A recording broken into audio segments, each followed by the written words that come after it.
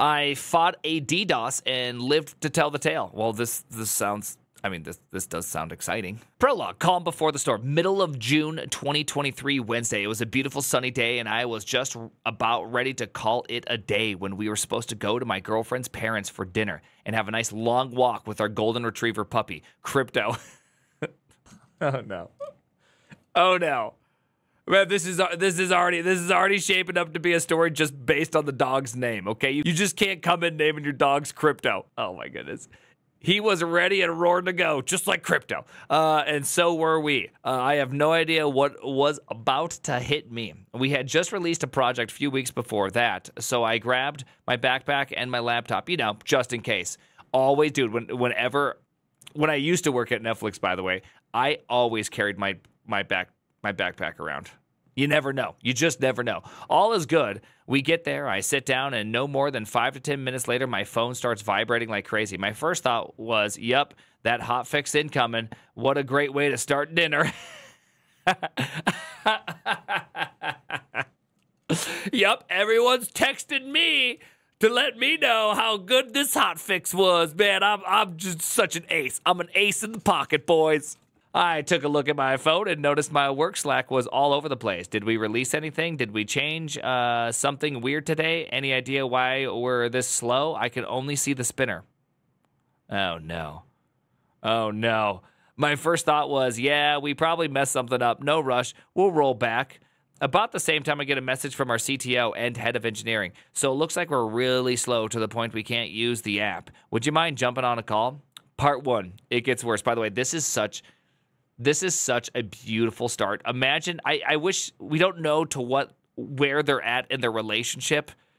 I really wish it would have been like their first date, right? How great would the first date ever be with the girlfriend's parents, that you just show up and 5 minutes into dinner, you're just like, I gotta go right now. The world is burning. Bye. So good. I rushed to my laptop, opened the AWS console, and started digging into things. Me. So did we have a release today? Nope, that's not it. Me. Let's check the database. Some traffic. If less than what we have at peak hours. That's strange. Is that A? Our head of engineering. I noticed a load balancer alert being triggered around half an hour ago, but nothing new since that. Me. Oh, that's because it's still on. Holy moly, look at that traffic.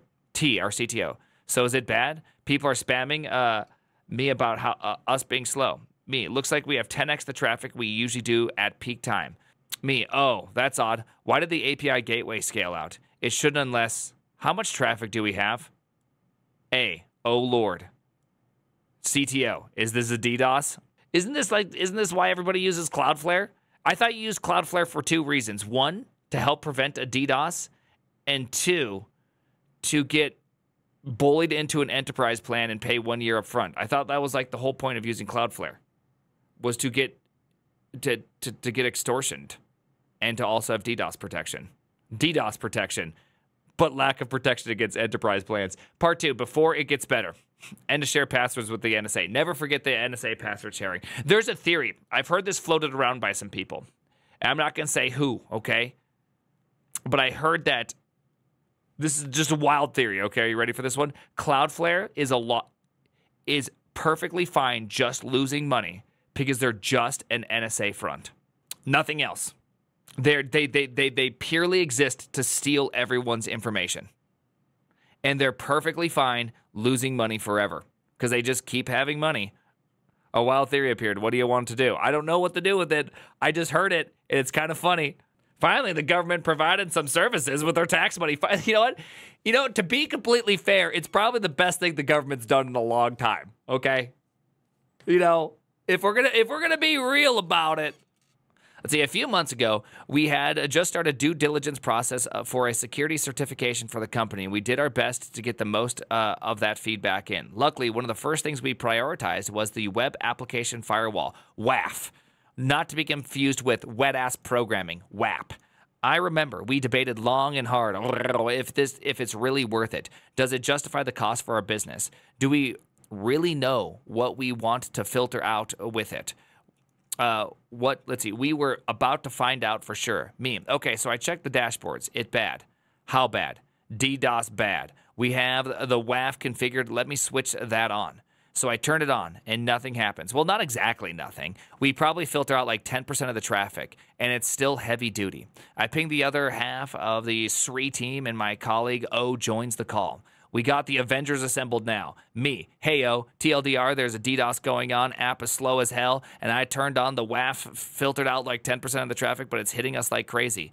Oh, do we have load balancers access logs? We sure do. Let's grab those while you guys try to figure out what's going on. Okay, this is good. This is a good approach. I like what's happening here. Before anyone managed to do much with the logs, we started getting in sampling requests from the WAF. I quickly looked at those and saw that most IPs are originating from North Korea, Russia, and China. Shocking. What is this? Is this like an M. Night Shyamalan reveal? Just like, oh my gosh, it's the craziest turn of events. M. Night Shyamalan came on here and told us, oh shit, it's from North Korea, Russia, and China. You know, all the fun stuff. None of the places where we serve the app. I quickly set up GeoRule to enable it, and boom, DDoS was over. Very nice. Great success. Very nice. Everyone was happy. We started doing our post-mortem to the customers and internally. Pretty much everyone needed to hear about how good we were. We had two more things needed to do. All right, let's hear about this. Export all the logs and make them queryable via AWS Athena. Add alerts based on WAF rules to measure allowed and blocked traffic. That's it. We can go back to business. Nothing can break us. Part 3. There be dragons. It's so funny when it's stereotypically China, Russia, North Korea. I mean, it's just too funny. It's too funny because it's like, it's just literally what, like, if somebody would be like, hey, I'm getting DDoSed, I'd be like, is it from China? Yes, it is. Wow. Got it. The holy trinity of DDoS. Yeah, it literally is. Next few days, together, my colleagues, we chatted about it, mocked it even at times. It wasn't that bad. We were even making fun that all the big guys had been DDoSed in the past few days, and some were down for hours. For us, it was barely 15 to 30 minutes of slowness, and that's it. Some Microsoft things. Funny how life has a way of striking back when you are cocky. I looked at the metrics and was in awe. We had like 60 million requests in 10 to 15 minutes. It might not seem much, but trust me, for a startup it is. We stopped it just in time. Great job, everyone. Friday, 9:30 a.m., peak morning traffic. Alarms went crazy like everything we set up last night, and early in the morning was literally screaming.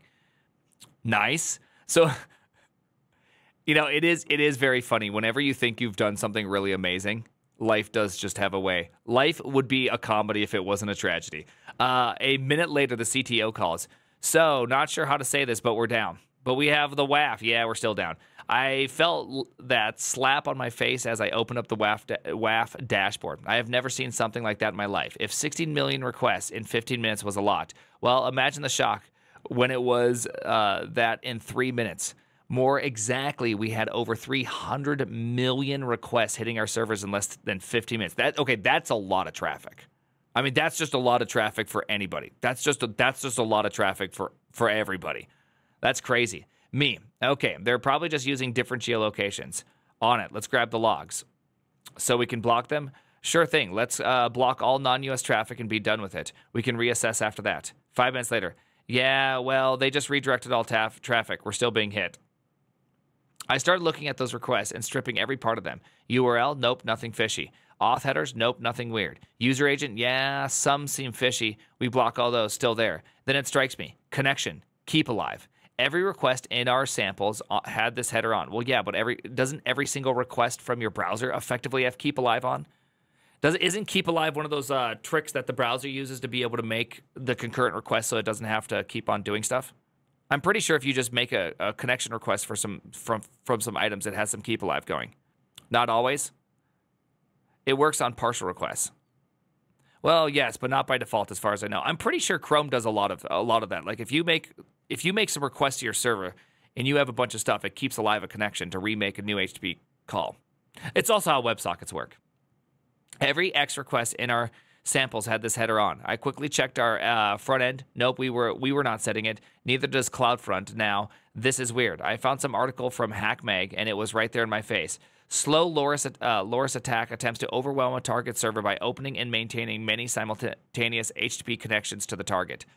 Dude, trying to stay alive right now. Let's see. Doesn't the great firewall filter DDoS? Couldn't they have blocked the outbound?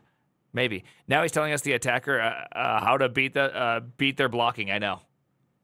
This is funny. Okay. Again, post-mortem. Apologize to the customers. Debrief internally. All the fun stuff to reassure everybody.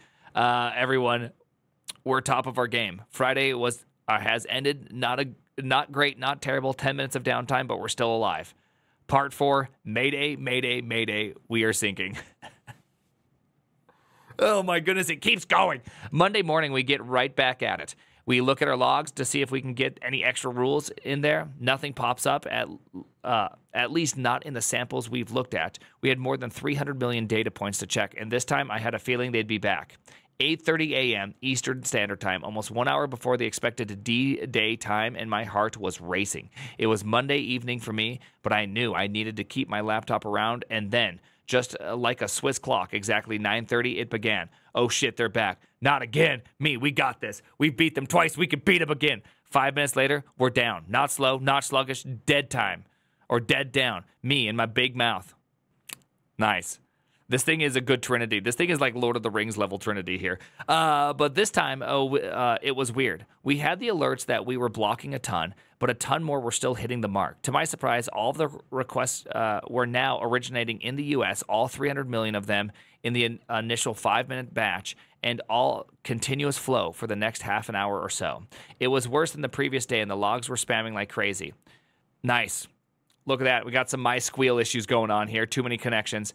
Does this mean the DB is down? Oh, it sure did. And down it was, overflown with requests. Somehow they were getting through and hitting hard. Me, checking the logs. It looks like we have a ton of API requests to this endpoint. Did we get hacked? I don't know. Let me check the IPs again, see if any got through. So nothing got through, but all the IPs from the US, but some are weird. I remember reading about those. Are they botnet class IPs? I think it's the Onion Network. What's the so I'm stupid when it comes to hacking and DDoS. What's the Onion Network? Tor endpoints? Okay. So it's in fact, so just to be clear, NSA front network is what you're trying to say? Tor, classically known as NSA. That's its other name. Just in case you're wondering, that's literally its other name. Let's see. We did just that. We blocked all the known IPs originating from in the dark web. Is Tor the dark web? Just to be clear. Kinda. No. Yes. NSA and Associates. Yeah. Kind of. Part of it. Dark web. Hell no. It's the carrier network for the dark web. Okay. Dark web for normies. Can I be real here for a second? I don't know what the dark web is, and I don't know how to access it. I've never tried to get into the dark web. I don't know what the deep web is or the dark web. Normie detected. You know what? I'm a normie, and I'm fine being one, okay? You aren't missing much, but a lot of trauma. Okay, so I don't... It's one of those things you don't need to do that. Just access it on stream as an educational learning stream. Yeah, okay. I'm pretty sure I'll be hit with something inappropriate. Nah, but it's really fucked up. Yeah, that's what I figured. All it is just really messed up stuff constantly. I'm like, oh, okay. I could probably skip this one. All right. We blocked anonymous cloud provider IPs, bad reputation IPs, and heck, we even blocked a few random ones we grabbed with Athena. We started blocking like 60 to 70% of the traffic, but the remaining traffic was still enough to keep us down. At this time, we decided to block all non-authenticated traffic for the time being, and that was it. A few minutes later, around 90% of our customers were able to access the app, but several were also getting blocked unjustly. That night, I did a hotfix and patched both our front end and our back end. It was not acceptable to have requests passing our API gateway, even hitting our back end and flooding our DB. Released the fix and removed the rules. Bingo, DDoS over. Part 5, it ain't over till it's over. Gosh, it's still going. Me, okay, we must be hurting them like crazy. We blocked so many requests, they're surely about to stop, right? Right? Well, not exactly. If those bot farms, probably cost them like $5 to $10 per million requests. Wow. Of course, they didn't stop. They went on and on for almost an entire 2 weeks, each morning, same time. But this time, we were always blocking like 99.9% of the requests. Finally, the day came when they stopped. And just as suddenly as it began, all things went back to normal. Dang. I wonder who does these. I wonder what's the purpose. I mean, I don't know. We obviously don't know what kind of business this person's in, but I wonder what the purpose of this is. How do we find these articles? Oh, these articles are always on the Reddit, right? The Primogen React. Articles for me to read. Spite, competition most likely. Do you think that competition actually does that? If competition were to be found out to be doing that, and it's like United States competition, couldn't you sue the crap out of them? I would assume you could really just destroy them. Yes, and yes, state actors. Yeah, I guess we don't know what this person does. Maybe they're just like, oh yeah, this happened to our site, and we also sell military stuff, right?